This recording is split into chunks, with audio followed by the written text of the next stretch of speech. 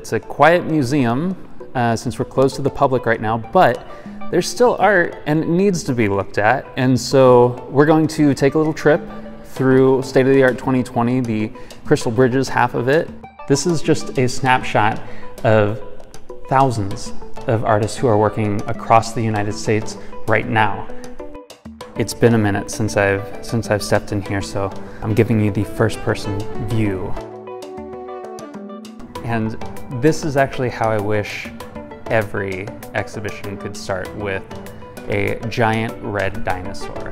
The artist is Ji-Young Che, and if you're not familiar with her work, with the enormous universe that she has invented, the Cosmic Womb, take a look at a video that we posted recently to Instagram TV, and you can hear from the artist herself how brontosauruses, smiling rocks, flowers, how they all fit into her larger practice. Carla Edwards created Bonfire to mark the fear and anxiety she felt during the 2016 election cycle. For the fiery colored quilted work, Edwards manipulated strips taken from American flags and reworked them to create a new symbol of American identity.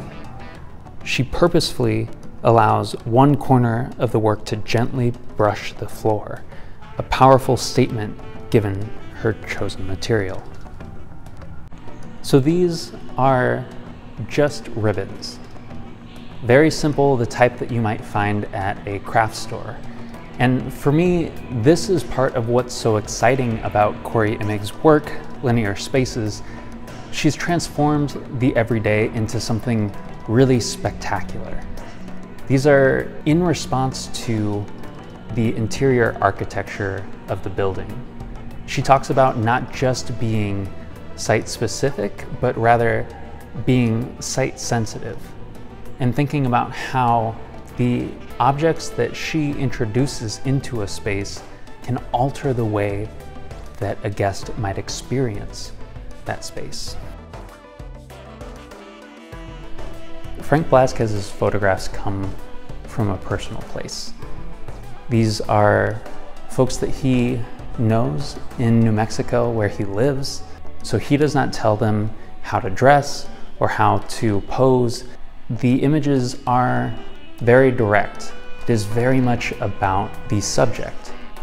Frank wants to change the perception that pop culture, that the mass media would tell us about these Chicano or Latinx individuals who are on the other end of his lens.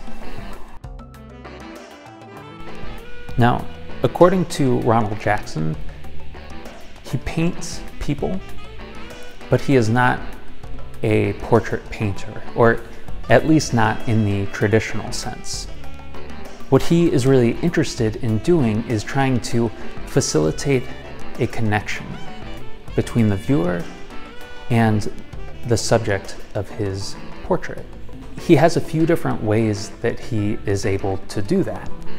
One is to create this very large, very beautifully painted object that immediately draws you in, but also to give his subjects masks. These are ways to interrupt that quick connection that we might have with the subject of the painting. It is a way to complicate that connection and draw us in so that it's not just a quick read, but rather a real opportunity for contemplation and consideration.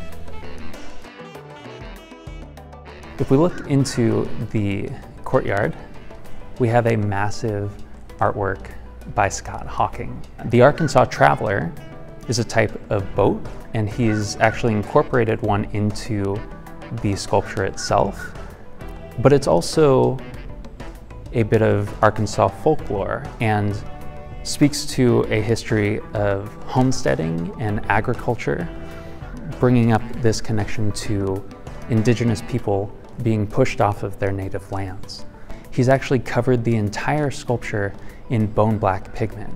And bone black is actually developed by grinding up bison bones. Here is an example of an artist who is pulling these seemingly disparate ideas together into one work using the power of his chosen materials to get at something really profound and really moving.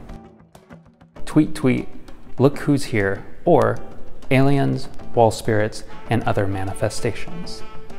Now, this is a work by Larry Walker, and there's a lot going on. And he's putting all of these different things into conversation, and we understand the complexity of the conversation around the border wall. He is providing an opportunity to explore that complexity, asking us to question who is and who is not allowed in the United States. I think most people probably recognize the characters in Susu's works.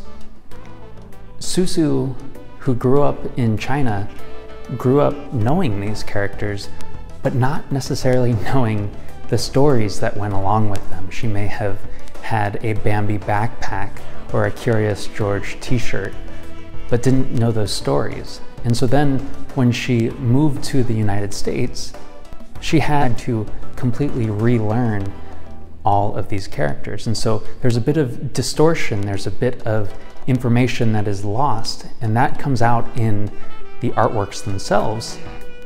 But it also is an opportunity for us to sit back and consider that her understanding of those characters is no less valid, is no less true. And this, I think, is a powerful statement.